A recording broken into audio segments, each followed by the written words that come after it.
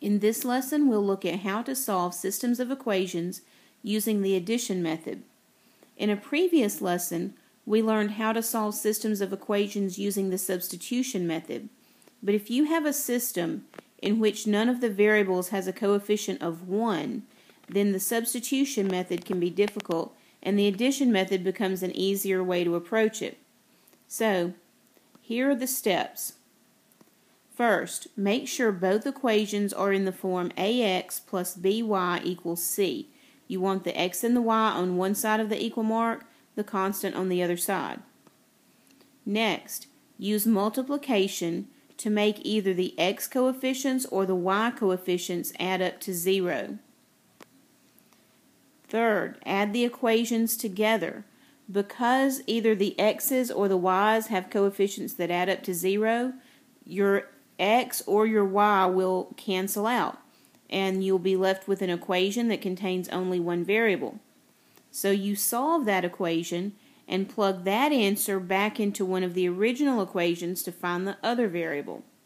Let's look at an example and bring it all together. We will solve 3x plus 2y equals 48 and 9x minus 8y equals negative 24. First of all, I'm recopying the system so that you can see. I spread the variables out so that I can have room to put the multipliers in there. Now we have to decide whether we want to make the x's equal and opposite or whether we want to make the y's equal but opposite. Now, normally I would probably do the y's because they already have the signs built in. They already are positive and negative. And remember, because I'm trying to get them to add up to 0, I need one of them to be positive and one negative. But just so you can see how to handle it, I'm going to go ahead and eliminate the x variable. So I want the x's coefficients to be equal but opposite. So I need to think, what is the least common multiple of 3 and 9? And the answer is 9. So I could make both coefficients here either negative 9 or positive 9. Now the bottom one is already positive 9. That means I could make the top one negative 9, and then they would add up to 0. So I need to think, what do I have to multiply by so that 3x becomes negative 9x? And the answer is negative 3. So because I have multiplied this by negative 3, I have to multiply the rest of the equation by negative 3. Now, my top equation has now become negative 9x minus 6y equals negative 144, and I have copied that here. The bottom equation I did not change, so I have copied that here. Now if I add them together, negative 9x plus 9x is 0, negative 6y minus 8y is negative 14y, and negative 144 minus 24 is negative 168. If I divide both sides by negative 14, I come up with y equals 12.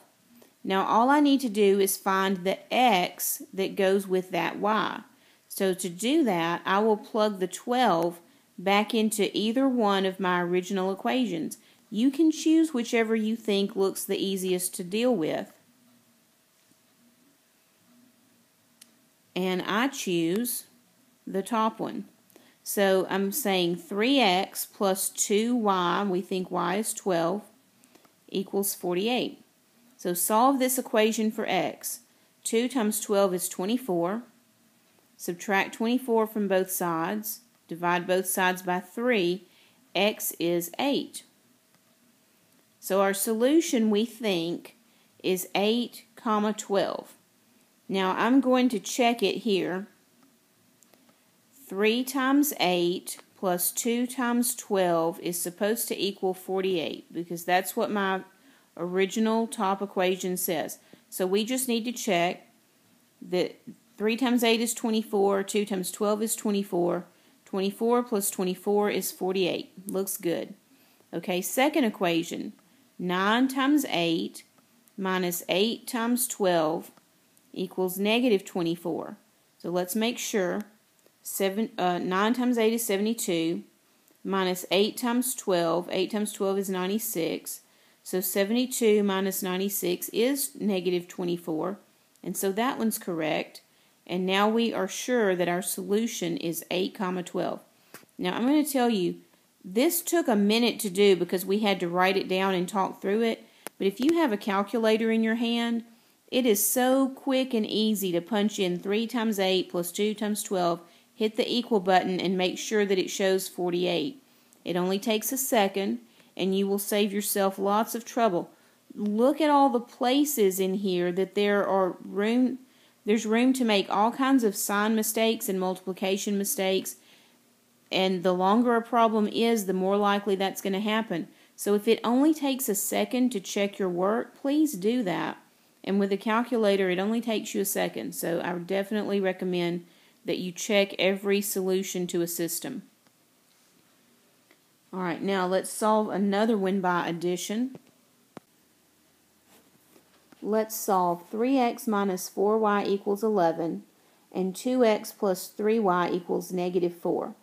Now the first thing I will do is copy down my system in a way where it's spread out so that I have room to put my multipliers in between the terms. And now we have to decide how we want to solve it. We could choose to make the x terms equal but opposite, and then we would want to think, what is the least common multiple of 3 and 2? And that would be 6. So we could choose to make the top x term 6x and the bottom x term negative 6x. Or we could look at the y terms and we could say, well, the least common multiple of 4 and 3 is 12. So I could make the top term negative 12y and I could make the bottom term positive 12y. And it really doesn't matter which you do. I'm going to choose to eliminate the x terms. So I'm going to be using multipliers that will make the top term positive 6x and the bottom term negative 6x. So what could I multiply by so that the top term becomes positive 6x? And I say we could multiply everything by 2. Now the bottom one I want to be negative 6x. So I'm going to multiply everything by negative 3. That's going to give us 6x minus 8y equals 22. See, 2 times 3x is 6x. Negative 2 times 4y is negative 8y, and so on. And for the bottom, negative 6x minus 9y equals 12. Now let's add those together. The x's will cancel out, leaving us with negative 17y, and the right side is 34. Divide both sides by negative 17 and you get y equals negative 2. Now we want to take our negative 2 that we got for y and plug it into either equation. I chose the bottom equation, so 2x plus 3 times negative 2 equals negative 4. Now 3 times negative 2 is negative 6. And now add 6 to both sides and divide both sides by 2 and you get x equals 1. So 1 comma negative 2 is our solution. But if you're smart, you will take your calculator or just quickly think through. Make sure 3 times 1 minus 4 times negative 2 really does equal 11. And also make sure 2 times 1 plus 3 times negative 2 really does equal negative 4. Okay, another example we can look at together. 3x equals 4y plus 1 and 3y equals 1 minus 4x. Now the first thing we notice about this system is that the terms are not arranged in the way we're accustomed to. We're used to seeing the x and the y on the left side and the constant on the right side. So very first thing, let's move this 4y to the left side of the equation. And then let's look at the second equation. The 4x is on the right side, so let's move it over to the left side, and that will make it positive 4x plus 3y equals 1. Now let me copy the system down where it's all spread out, where I have room to write my multipliers in there. And let's decide how we want to solve this. We could either make the x coefficients positive 12 and negative 12, or we could make the y coefficients negative 12 and positive 12, because the least common multiple of 4 and 3 is 12. Now I'm going to eliminate the y coefficients, or the y term, this time because the signs are already set up for us. The signs are already negative and positive, and so I'm going to choose to make the top y term negative 12y and the bottom y term positive 12y. So what should I multiply this term by to make it a negative 12y? And the answer would be 3. So let's multiply the entire equation by 3. And what can I multiply by the bottom equation to make it positive 12y? And the answer would be 4. So now when we multiply these out, 9x minus 12y equals 3. And 16x plus 12y equals 4. Okay, now let's combine them, and we will have 25x equals 7. Divide both sides by 25, and you have 7 over 25. Now, two things happen at this point. One thing is you think, I must have messed up because I was hoping for a whole number answer. But that's not necessarily the case. Some of these will have fractional answers. And the second thing is you're thinking it's going to be a lot of work to plug that 7 over 25 in up here and solve for y. And it might be a little more work than you want to do.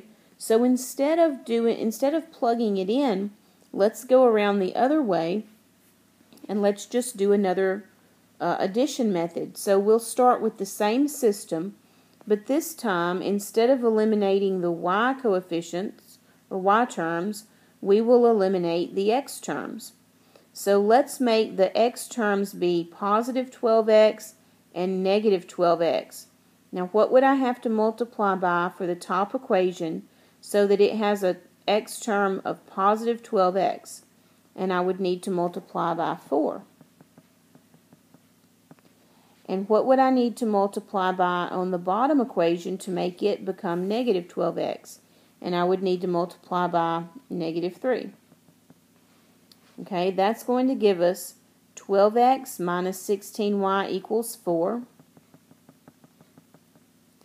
And it's going to, on the bottom, it's going to give us negative 12x minus 9y equals negative 3. Okay, add these two together. We'll come up with negative 25y equals 1. Divide both sides by negative 25, and you will have 1 over negative 25. But we never leave the negative in the denominator, so I've moved it to the top. And now our solution is 7 over 25 and negative 1 over 25. So now since this is such an unexpected answer, we usually expect whole numbers. So I would like to check this. And so let's take a look. I've copied down my system where the x and y terms are on the left, and here's the solution that we think we have. And this is easy to do on a calculator, although this one's really not hard to do in your head either. Here is the top equation where I've substituted the 7 over 25 and negative 1 over 25 for x and y. Now if you did this mentally, 3 times 7 is 21, so 21 over 25. And negative 4 times negative 1 is positive 4, so this makes plus 4 over 25. Now 21 plus 4 is 25. On the bottom we have 25, and 25 over 25 is 1. So this checks mentally, but also if you wanted to check it in the calculator, you could do 3 times 7 divided by 25 minus 4 times negative 1 divided by 25. Press the equal key and make sure that the display shows 1. For the second equation, we'll still plug in the same x and y, and let's just do it together mentally. 4 times 7 is 28. For the second term, 3 times negative 1 is negative 3. So 28 plus negative 3 is 25, and the denominator would be 25, so that simplifies to 1. But on the calculator, you would just punch 4 times 7 divided by 25 plus 3 times negative 1 divided by 25 and press the equal key. And I want to remind you that the negative key would not be the same as the minus key. Normally the negative key is on the bottom row of keys, at least on the TI calculator that we usually use in our class. The negative is on the bottom row of keys, and it usually looks like a minus sign in parentheses. So either by calculator or mentally, this is not hard to check. I would like you to be familiar with how to do it on the calculator, because in a testing situation where you've got so many things on your mind, you might not want to stop and check by hand. So I would like for you to know how to check on the calculator just to make it quicker for you on test day.